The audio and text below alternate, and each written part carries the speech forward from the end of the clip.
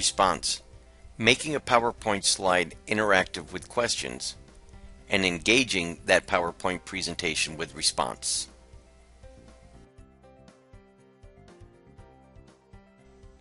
Next, go ahead and launch your PowerPoint presentation. If you look across the top, and this is Office 2007, you will see an Add-ins tab. Click that. You should see a new line down here for response, new question, edit question, or delete question. This will allow you to easily make each slide interactive that you would like. So if I look at my presentation, I come to a slide where I have already set up a question to be asked. Now what I'm going to do is click on that Add-ins tab, and I'm now going to select New Question. I'm now going to select the format of the question. So it's multiple choice. My options were letters. The number of choices were 4. I'm going to give it a point value of 1 point, and I'm now going to select the correct answer.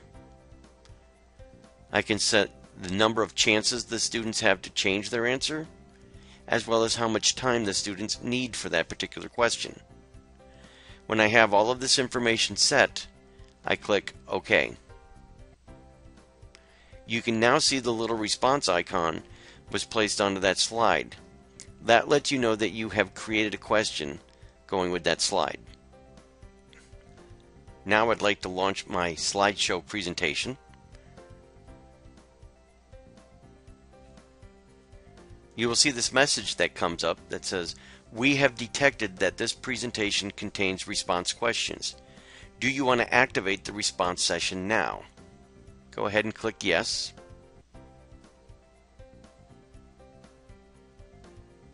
It's now going ahead and launching the iterate response.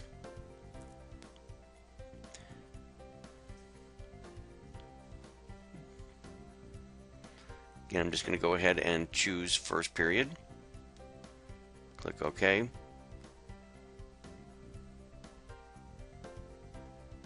Now I'm going to resume my slideshow. At this point, I have my bar at the top. I want to make sure my students join the session before I really progress any further. So what I'm going to do is keep that up there for a second, and my students will see that number. They will join the session. Again, you can see that. Now that all the students have joined the session, I'm going to just minimize that bar. I could minimize it all the way down. And I'm just back now at this point, clicking on my PowerPoint, just like I always would. I would do my instruction. And as soon as I get to a slide that has a question, it automatically expands out my toolbar, and again it floats, allowing me to move it wherever I'd like. The students can now see the question. They can be thinking of their answer. Once I'm ready to begin the timer to allow the students to send their responses, I click on play. The students send their responses. As soon as all the responses are entered, hit stop.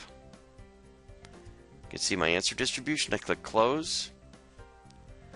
Click back on the PowerPoint, and my bar here will automatically minimize, stay out of the way, and I just keep clicking and advancing my slides. When I'm finished, just click escape, and I'm out of my PowerPoint session.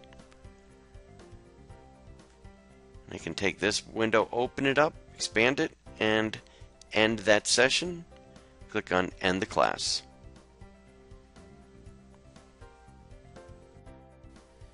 That is creating a question in PowerPoint and engaging a PowerPoint presentation in response.